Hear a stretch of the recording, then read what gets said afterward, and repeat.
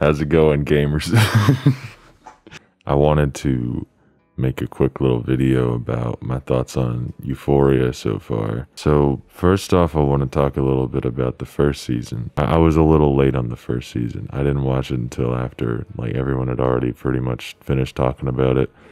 But by the time I got to it, I was really impressed. Not only stylistically, but it's like the way that it handles a lot of these like kind of taboo issues like drug addiction, relationship abuse, and like repressed sexuality is all very compelling.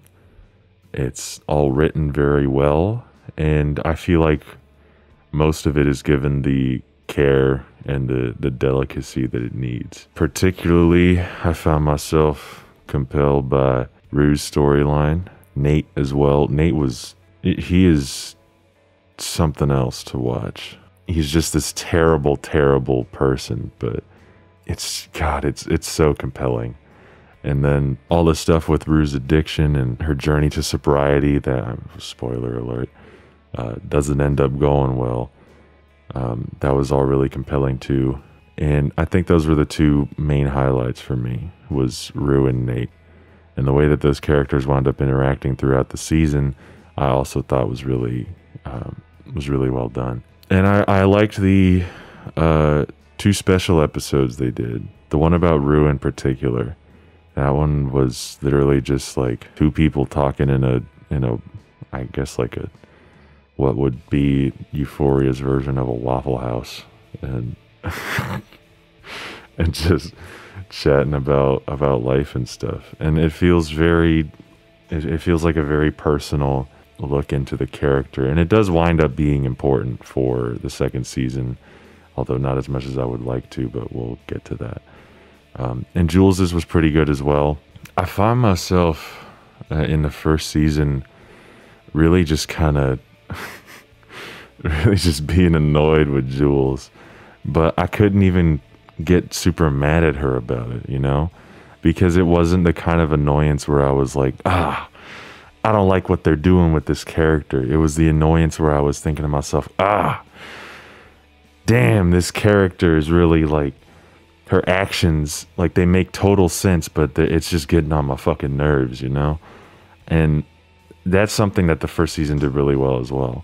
There are a couple exceptions, I will note. Kat in particular, I'm not the biggest fan of how her character arc was handled, but that was really just like one gripe as far as the whole season was concerned. And it is pretty major because there's a kind of significant amount of screen time dedicated to Kat, but at the very least, it was still kind of interesting. I was never really bored with her storyline, but it definitely is the weakest of the ones that are there. Oh my god, I just forgot about this till just now. Cassie and McKay's relationship is also really great.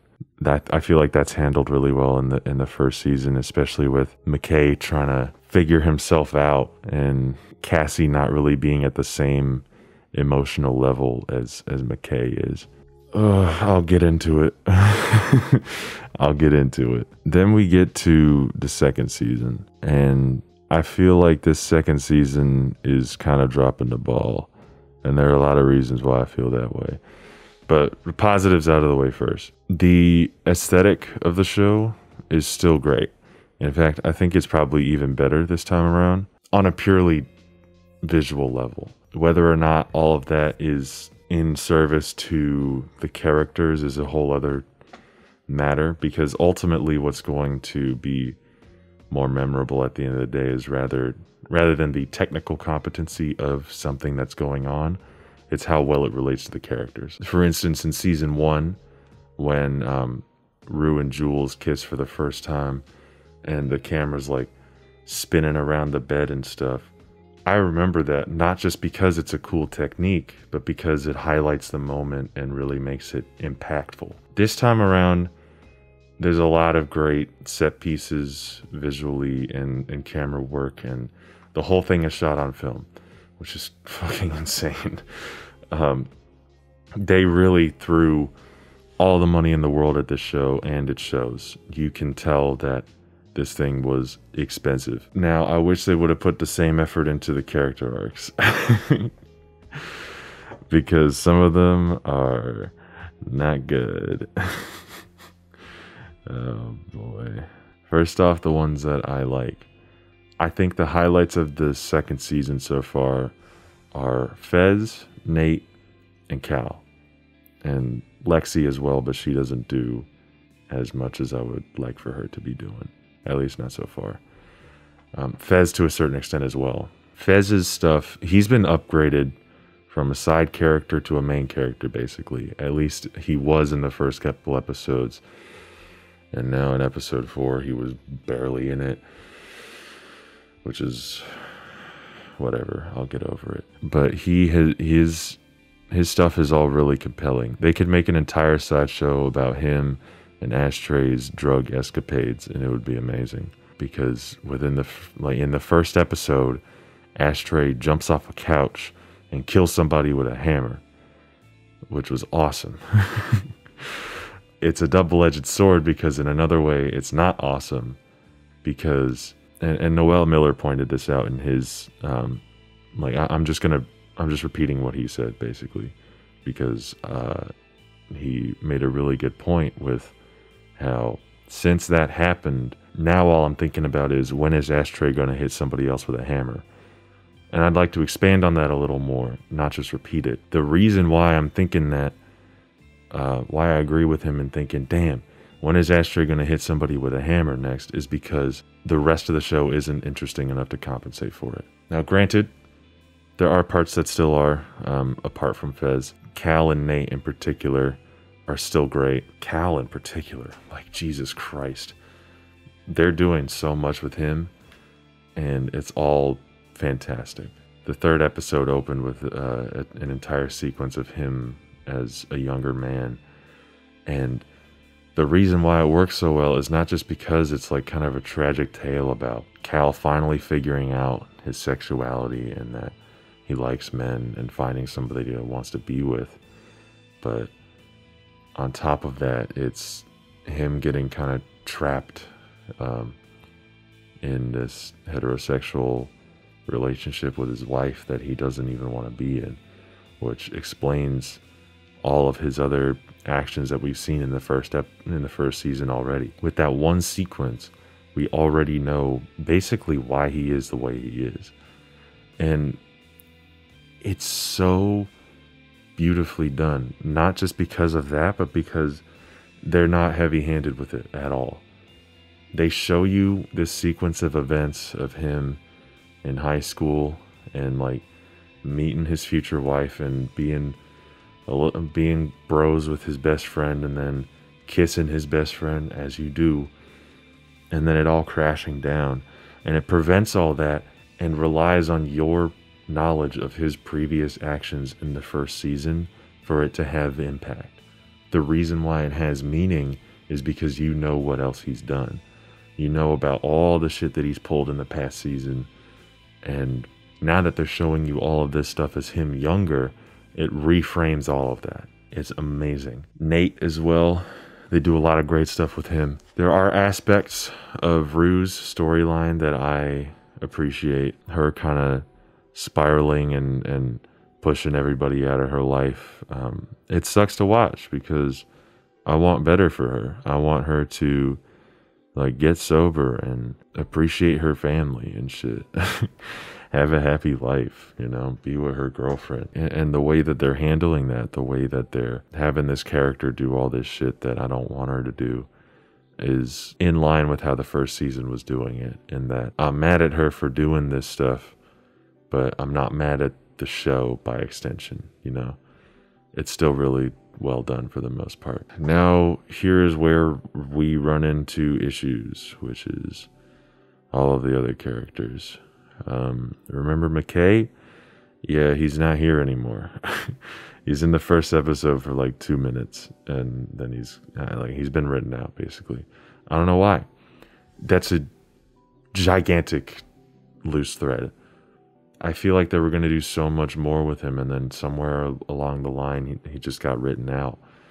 And I'm not here to speculate on why that is. The truth of the matter is we don't know. All of this speculation about drama behind the scenes is all just speculation. We are not going to know, at least not right now, why McKay is out of the show or why certain storylines are happening the way they are. And while it can be fun to think about, ooh, what if this is the reason why, or what if this guy punched this other dude in the dick and now they don't get along on set, so they had to rewrite the whole storyline. I just don't think it's that productive at the end of the day, especially without any confirmation of whether or not it's true. It's just kind of reductive, in my opinion. It takes away from the actual problem where McKay got sexually assaulted in the first season and they basically just dropped it. That's a whole other area that they could have explored, and especially with how that impacts his relationship with Cassie. And that is just, it's just gone now. They break up off screen, they have one talk, and then McKay just fucks off. He's just gone. And they did him so dirty. I don't think that's right. I think McKay's absence kind of leaves a hole in the rest of the season, because now Nate and Cassie are a thing. And without us seeing the conclusion of her and McKay's relationship, it just feels like it came out of nowhere. So you don't really care about it as much. Granted, it is a little interesting when it first starts off, but mostly for the fact of you're thinking, what's Nate going to do about this? Not how is Cassie feeling about this? At least that's what I thought about it. It just seems like an unnecessary omission to leave McKay out of the show. It would be nice to know why he's not here anymore. But, oops.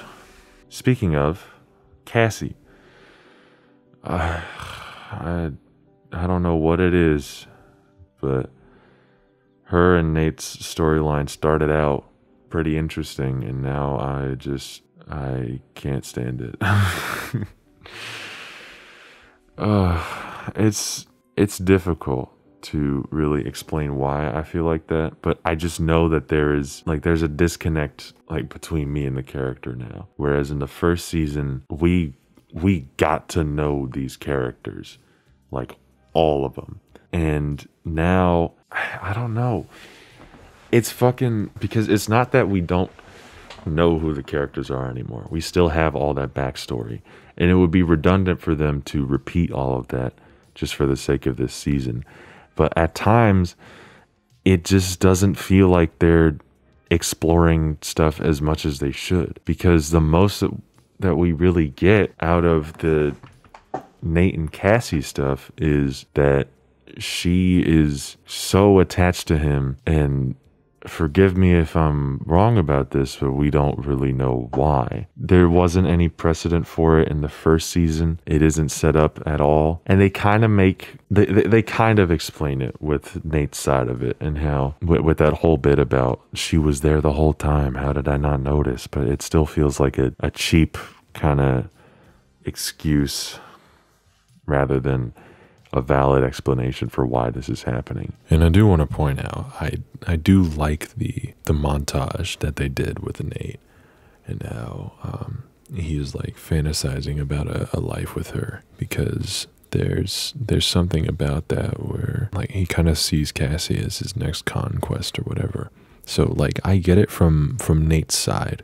I understand why he's into it and why that's happening from his point of view. From Cassie's, I don't feel like there was enough given. Am I making sense? I don't fucking know. I guess Cassie's whole thing just doesn't feel as important, because yes, there are elements of abuse in this relationship, and they explore it a little bit in the 4th episode, but it just comes out of nowhere. Because rather than the whole thing kind of being predicated on this terrible toxic situation, the way that the show is kind of presenting it just kind of makes it feel more like a fling. And then Cassie gets a little too attached and Nate's just kind of like, get the fuck out of my face or whatever. What am I fucking saying? It just doesn't feel as important this time around. And I feel like most of that is because there was no precedent to it with the first season. And I hear that the show was rewritten a bunch, which we can only speculate why. But I feel like that might have done some damage to it, because it feels like, from like based on what the first season was doing, it feels like that there was supposed to be more of a thread between Nate and Jules. And I just remembered, especially with Jules' special episode, Jules is still very clearly in that special episode still in love with Nate, or at least there's some kind of attachment to him that she can't get rid of. And it feels like that was being set up for the second season to explore that a lot more. However, I don't think Nate and Jules have even interacted once this entire season. I feel like Jules and Cassie were like, their spots were, I feel like Cassie kind of replaced Jules in a sense. I feel like Jules was supposed to have this whole thing with Nate, and then they rewrote it to be about Cassie or something for some reason, which then got McKay written off the show or whatever. I don't fucking know. Regardless, it just feels weird. It doesn't feel natural or like it's an organic part of the show. Okay, I think that's enough for anything about that one. I just find myself a lot of the time in this season waiting for the more interesting character arcs to come back around, which sucks, because in the first season it was all very consistent. I could only really point out one character arc that I wasn't super fond of, and even then it wasn't even like that badly handled. But here, God, it's like, I don't care that much about Jules this time around. They're not giving enough for Rue to do. Rue is mostly just high. Like, she got a bunch of drugs from that lady, and then that was it, I guess. To be fair, we're only halfway through the season, so I guess that might change. Something about it just doesn't feel like they're giving as much care to each of the characters this time around, because I feel like most of the character drama that is happening, rather than feeling like it's trying to tackle a specific issue, it's more just petty high school drama. If you've been on Twitter and you've seen people compare this season to Riverdale, I feel like there's a reason for that, because I didn't really see that when the first season was happening. It was mostly just people talking about how much they liked it. And maybe I was in a different Twitter space back then than I am in now, and that may very well be the case, but I feel like I've seen a lot of Riverdale comparisons when it comes to this show. Like, people just calling it like Prettier Riverdale or something like that. And they're not wrong. Like, I definitely feel like there is an element missing. I definitely feel like the characters aren't given the same amount of care that they were last season, or at least most of them aren't. Cal has been given the most care out of everybody. A lot of my favorite stuff has been centered around Cal, which is, I hope you realize how insane it is that I'm saying that, considering how terrible of a person Cal is, and just how like he fucked up his kids' lives and his marriage is falling apart and everything. But it's true. The most compelling stuff this season has been about Cal. And I feel like that core that we had in Rue last season isn't really present this time around. Rue is still definitely here, but it feels like she's not really the focus anymore, which is fine in concept. If you're going to do that, you have to come up with something else as the center. Making a show about as many characters as this show is about is always going to be a tough challenge. But even when you're doing that, you have to have a center to keep it going and keep the pacing feeling consistent. And it all has to kind of at least be tangentially related to that center for it to really work. And I don't think this season has that, because I feel like there's two sides of this season right now. Everything going on with Nate, Cassie, Maddie, Lexi, and Cal is on one side, and then Rue, Elliot, and Jules is on another side, and they have nothing to do with each other, except for that one time that Cal was that scene where Cal went over to Fez's and was like, give me the drives, and Fez was like, what the fuck are you talking about?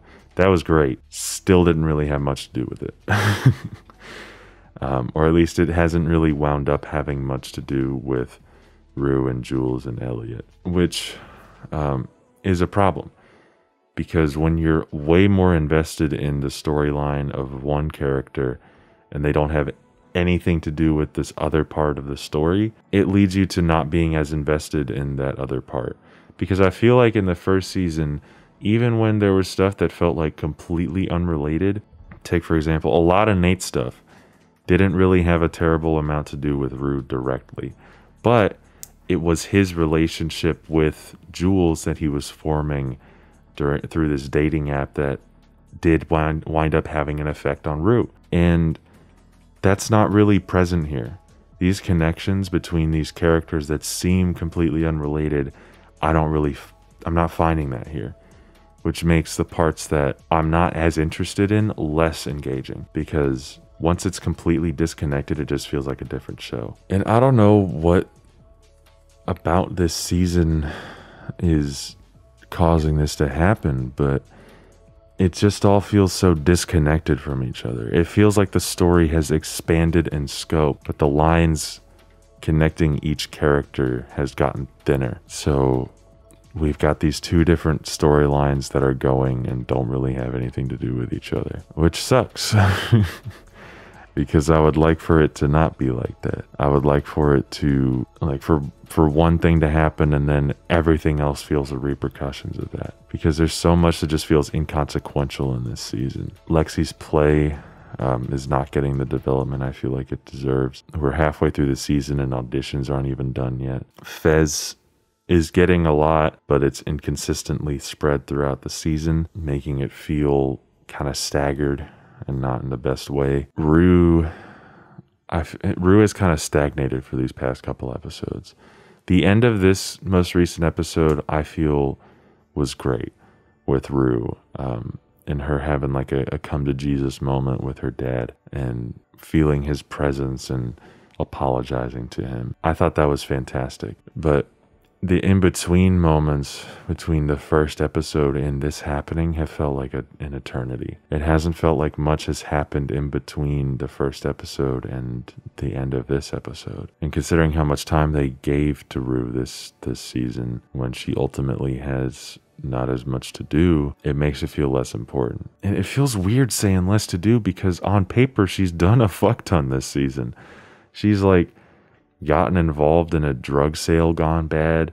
She got fronted like $5,000 worth of drugs or something like that. Jules cheated on her again. But just the way that it's all been paced, like most of that happened immediately. And then after all that happened, we've just been dragging our feet to get to this moment. I don't know. I just feel like this season isn't nearly as well paced, which is a big problem, especially when you're carrying this amount of characters through the show. It's deeply unfortunate, because I feel like this show started out as kind of an important commentary on a lot of taboo issues that, like, some kids might watch it and it might open their eyes to stuff going on around them. But now I feel like the focus is less on discussing these issues and more on the pettiness of drama, which, if you're into that, hey man, that's fucking sick. Keep loving that shit, dude. And to an extent, I like that kind of stuff. I think that petty drama certainly has its place, but I don't think its place is in Euphoria. You feel me? I feel like a lot of this stuff between Nate, Cass, and Maddie has just felt like petty drama. It hasn't felt like much more than that. There hasn't been any kind of... It hasn't gone deeper than just like, oh, Nate is cheating on Maddie, but like kind of not really. And Cassie is like a little is like going crazy about it, but also not really, I guess. The only really meaningful, I think the most meaningful stuff we've had so far has been with Cal. It has been the most well-paced. It has been the most emotional. It's been the best written as well. It feels like the same level as what we were getting in the first season. Oh God, I forgot about Cat. Cat has a storyline in this season, and it doesn't matter that much.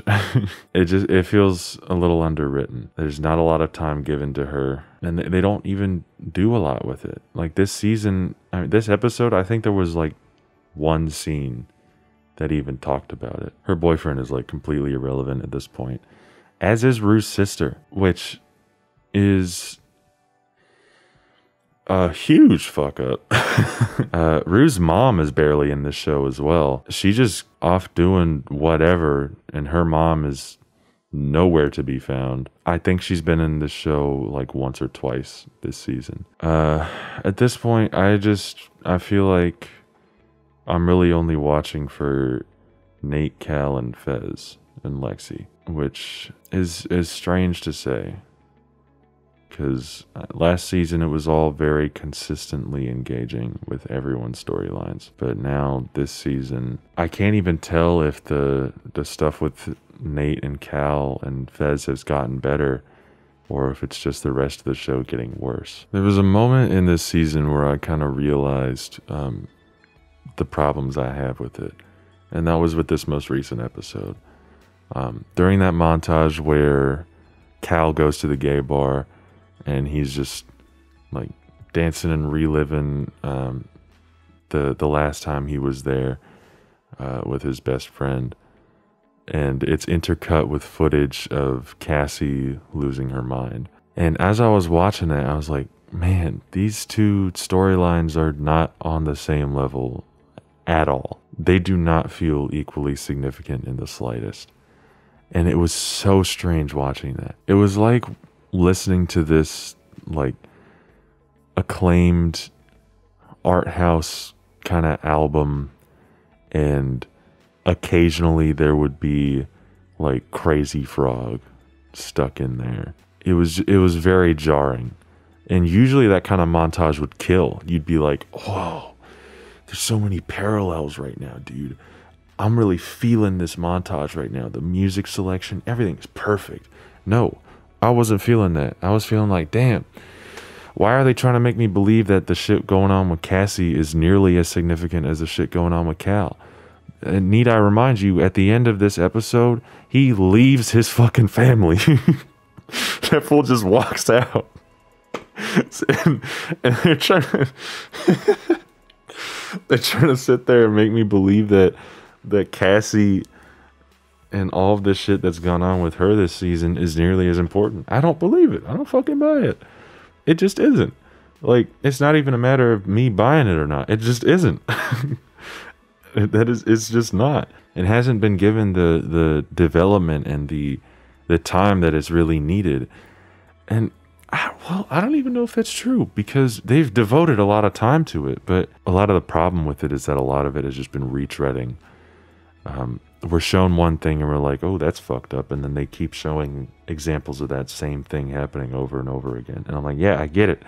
It's fucked up, but I'm not learning anything new about it, you know? With Cal, it's been like every single new thing that's been shown has been like earth-shattering. So there's that. Maybe I'll be proven wrong by the end of this season, and maybe it'll all turn around and I'll eat my words. I'll be happy to do that. If it all like turns around and makes sense by the end, then hell fucking yeah, dude. We got another season of great TV. But so far, I am significantly less interested than I was last season. But hey, at least Attack on Titan is still crazy. One more thing. I want to talk about the potential influence that the show might have. Now, I am not the kind of person where I sit there and I'm like, if a character does anything bad in a media property, that it's going to negatively influence the audience, because that's not true. I'm not out here watching American Psycho like, yes, I love murdering my coworkers. No. I was talking with my friend Dom tonight about the show, and he brought up that he thinks that this season might have kind of a worse effect on people this time around. And I was thinking to myself, I mean, I think maybe the worst that'll happen is like some kids will be dickheads for a minute.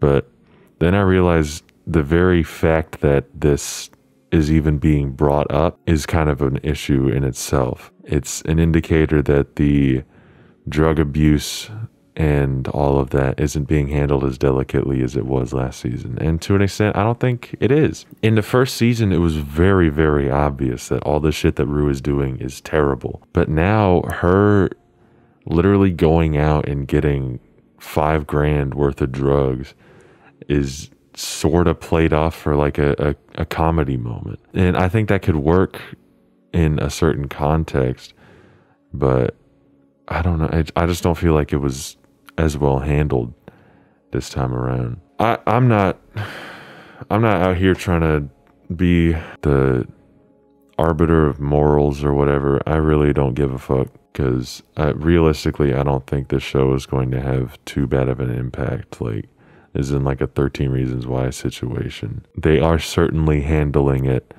better than a lot of shows out there would. However, you need a certain level of care when you're dealing with stuff like this. And I feel like that care is kind of being dropped a little bit in favor of focusing on the sensationalizing of the drama this time around. But maybe that'll change. I don't know. We'll see. We'll see.